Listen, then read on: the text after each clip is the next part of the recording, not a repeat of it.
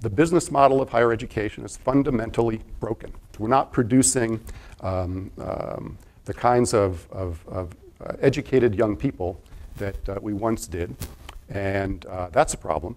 But the even bigger problem, arguably, is that the sustainability of the model in simple economic terms is just gone.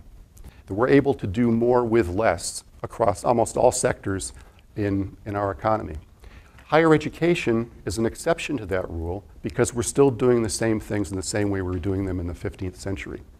We have not taken all the fruits of the revolutions, especially in information technology, and put them at the heart of our enterprise. And that means bringing technology not just into the classroom, it's in the classroom now, but completely rethinking what the idea of a classroom is. Right now, all of American higher education, whether it's the law school or UNH in Durham or St. A's or any place, it's all essentially the same thing. It's a place-based, time-bound enterprise. It's incredibly labor-intensive, and that's what makes it unsustainable.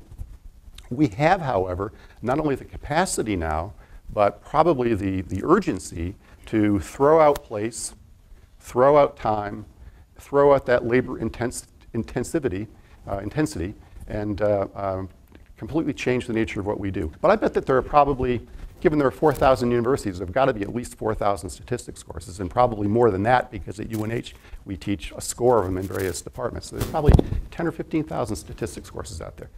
I'll bet there's at least one person out there who does a really good job teaching basic statistics. Why does there need to be more than one statistics course now in America? Seriously, why does there need to be more than one?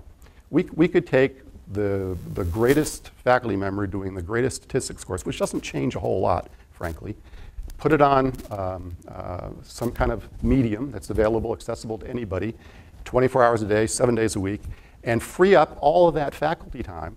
It's now devoted to boring people with introductory statistics and turning them loose to work hand in hand with students on interesting research projects or on other kinds of learning that are far richer and more meaningful for both faculty and student than that statistics course.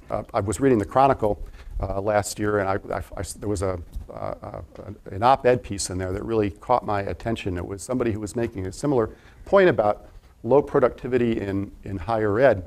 And he pointed out that if you go back to the 1920s, and this is also kind of a Christianesque insight, although he didn't quote him. If you go back to the 1920s, the average American working family spent about 10 hours a week to pay for its food budget.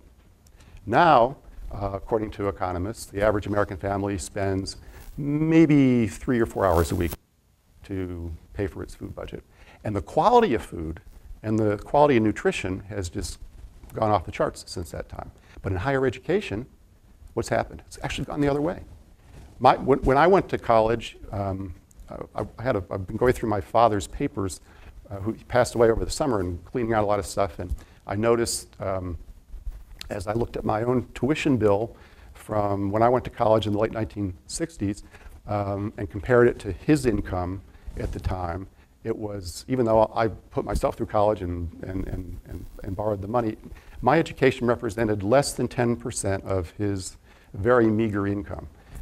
Now, at UNH, our all-in cost of attendance for an in-state student represents over 40% of the middle-class income of a New Hampshire family. And if you look out another 10 years and the trends continue to be where they are, we're looking at 60 to 70% of the income of a middle-class family in New Hampshire. That's not sustainable. It's a reflection of the fact that we haven't taken account of those productivity gains that everybody else has.